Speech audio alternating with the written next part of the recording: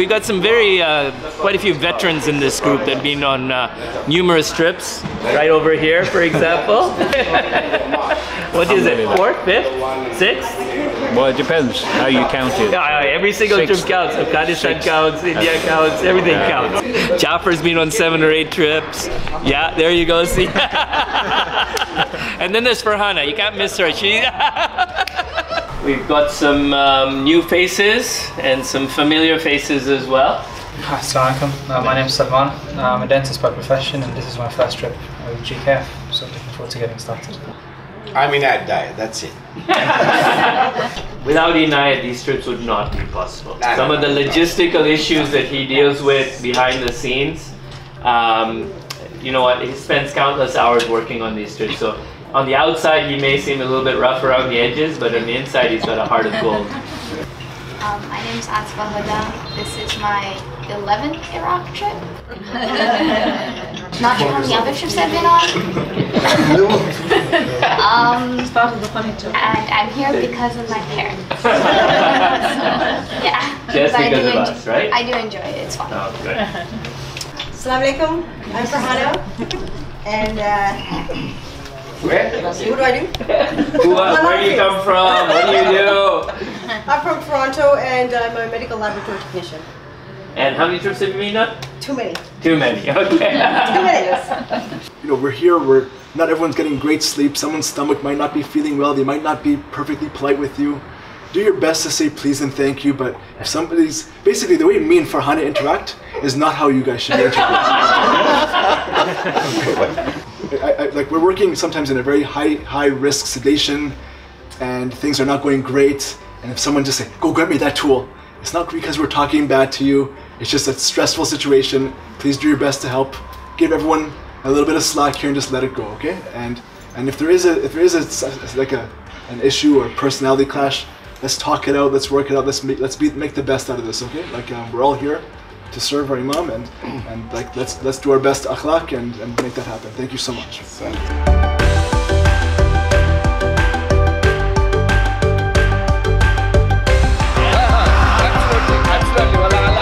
Global Kindness Foundation, I think, needs 3 kinds of help. First, we need everybody's prayers.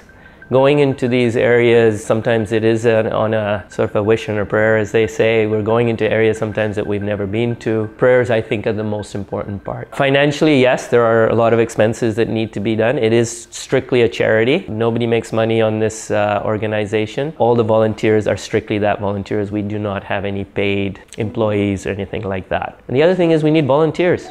Every single trip needs a lot of volunteers. The more volunteers we have, the more work we can do. So I think those are the 3 main areas that we would need help with.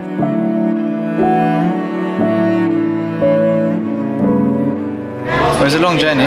There's quite a few delays along the way, but managed to get here in the end, and looking forward to getting started. Today is we've visited the haram already, had breakfast, and now we're on our way to see the school for the first time to start setting up. And then hopefully start seeing patients tomorrow. I'm hoping I'm going to get some training. he's told me throwing me in the deep end, so we'll have to see if I sink or swim, and then we'll see how it goes from there.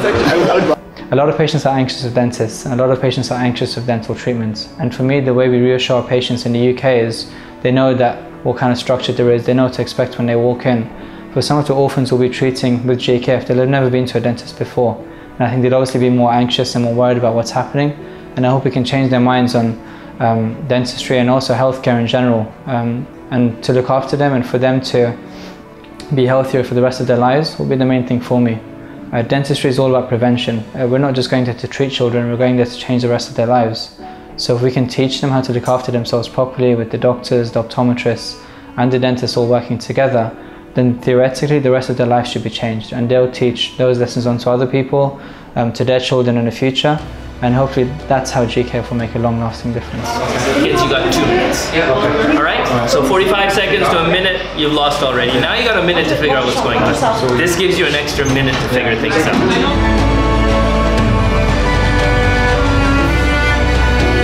My name is Zulfikar Al-Musawi. I'm an anesthesiologist from Toronto, Canada. I provide the sedation here on this trip for the children, for the dental procedures. Obviously, a lot of them being very young, they're not cooperative, they're not going to tolerate this stuff. So we have to sedate them in order to allow us to do the work that they need.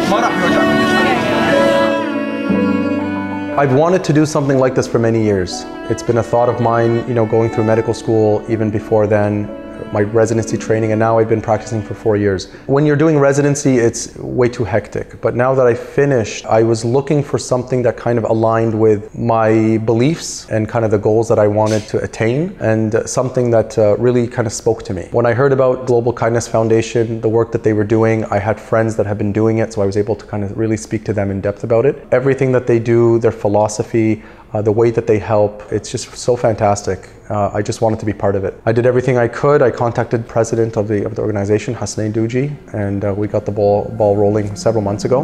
Now we're here, alhamdulillah.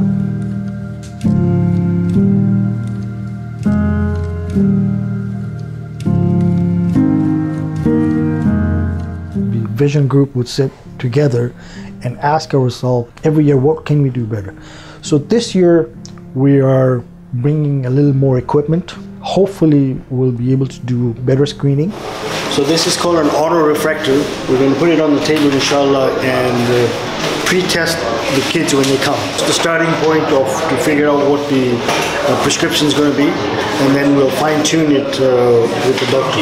This is to determine the prescription of the child that we're going to see, and the other one is to look at the back of the eye. Once everything is done, we'll prescribe the glasses. Inshallah, within 24 hours, we'll provide them the glasses. Last year what we had done was we were able to really dispense the glasses before we leave.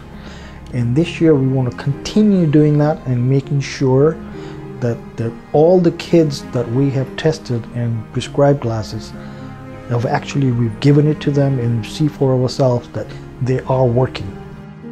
Okay guys, we are heading to the street called Shara al-Sanator in Arabic. In that center street, lots of malls and also lots of restaurants, lots of coffee shops, lots of, you know, you name it, like a Robson in Vancouver. We had a very busy morning. We started late, but we started about 200 kids in the morning before lunchtime, and then after lunchtime we saw a few kids, and we've broken out now because we don't have any more children to see. So it's nice to come out and see what the city looks like, you know.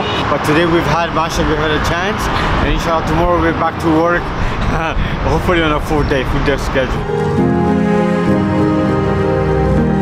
High point in Karbala for us was to see that whole group meshing together and becoming a team.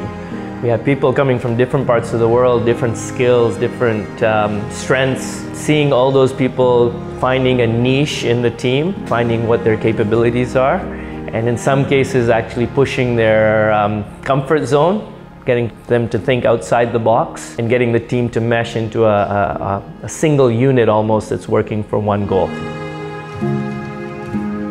So it allows us to plan for future missions by knowing approximately how many patients per day we can see, by how many doctors, and then we can plan accordingly how much anesthetic and supplies to bring. Also, at the end of a mission, we know if this mission was able to treat approximately how many patients with how much treatment, and then we can calculate the approximate value of the work that we created. And that way, when we approach other groups to do work, we can say, we can treat your school X amount of patients, the value of the work will be this much. Donors are also interested to know how their donations are coming back. So it really depends on the philosophy and the purpose of the camp. If the camp is an emergency walk-in clinic type of camp, we're gonna see a lot more patients, but it's just a quick 5, 10 minute, 15 minute procedure per patient. Whereas we're doing comprehensive care in this camp on children, so the average treatment time length is 30 minutes to an hour and a half sometimes. So therefore a provider can treat 5 patients a day as opposed to 25 patients a day. Karbala was the first time that I did the sedation. So it was really like getting thrown into the deep end with all the stuff that we were doing. I think the high point for me was just seeing the appreciation that the families have, and not the children at the time, because the children kind of really don't like you after you had to kind of give them the sedation and they wake up with a numb mouth. But the parents were just so thankful for everything that we did. That's something that it just stuck with me. There was this one child who he had an extra medical problems, and just helping his mother, talking her through what to expect afterwards, giving them medication to take home with them for pain, seeing them the next day when they came back, just the smile on their faces, their appreciation for the work that we're doing. It's kind of reciprocal. I mean, she's thanking me and the whole team for helping her son, and I'm there thanking her for giving us the opportunity to help. That was what really kind of stuck with me from the first day. Yesterday I was lucky enough that Hussein and Fatima organised a trip for us to Samara, Kadhimian and Balad. So yesterday I got to see 6 of the Imams who I've never been to their shrines before. So that was an amazing experience. But while I was there and looking around me and at the people who were there, it only made me want to come back to the school and help even more for people in this country, because you just realise how war-torn and how disrupted everyone's lives have become. As you were driving towards Samara, there were roadblocks on the way, there were bullet holes in the walls, the dome has been newly built and the 11th Imam's shrine. All of this tells me that this is still a war-torn country that's still recovering, and we need to do everything we can to kind of help these children who've been displaced, who've lost their parents. And so combining the ziyarah trip with something like charity work has made it a more fulfilling experience for me. That's made it more satisfying, and I don't think I can go on ziyarah again without doing something like this at the same time. I think this has strengthened my belief in the importance of charity work. I think it's something that we quickly neglect when we get back home, and it's something we need to keep at the forefront of our minds about how important charity is, what our religion tells us about it, and how we can continuously give back to these communities around the world. I've only seen a tiny picture of how much treatment these children need, what other problems they've got. I can make dental treatment a priority on someone's list back in the UK because they haven't got as many problems. Over here, unfortunately, something like dental care is at the bottom of people's list. They think about family, food, shelter first before they think about dental care. And therefore, I've realized that we prioritize things very differently to people in these countries, and we need to do our best to help these people get back to a better sense of health, and also look at what other ways we can help them in. Who had some sort of blood problem, maybe sickle cell anemia, something like this. He doesn't have a mother, he has a father and is living with his grandmother. He didn't look very well at all, very pale, very yellow. As we started to talk, it appeared that the boy had had some previous treatment, but because the father was just a day labourer and didn't have a sort of consistent income, they couldn't afford to continue with the treatment. So hadn't taken anything for 3 or 4 months at least. And we realised that the family just couldn't afford treatment. And so the GKF volunteers have come together to hopefully fund this child's future years of treatment and make sure that he's well supported. And we realised that the extended family cannot simply do this. And it's only by coming to places like this you find out about these problems in the world. By hearing stories secondhand, it never does the same thing as you seeing a child firsthand who's suffering. Some of the kids do wear glasses. It's not that all of them is a failure. A lot of the kids, we found that every year that we come, there are more and more kids wearing the glasses. One of the excitement that we had was we saw one girl actually wearing the frames that we had dispensed last year. And this year she had a change of prescription and we were able to give her a new pair of glasses, and she was very grateful. This year, one of the advice that we were given was that to improve compliance for the students is to examine the teachers of the schools as well. And so we did that. And the whole idea of that was hopefully that they understand that what happens to the students when they don't have the glasses. That was one of the things. The other thing was we were really surprised that some of the teachers themselves couldn't see, particularly close up. And I'm sure this particular teacher that we had, she was just over 40 years old, and we were able to provide her a pair of glasses that she was able to read, and she will hopefully be able to implement that in her class.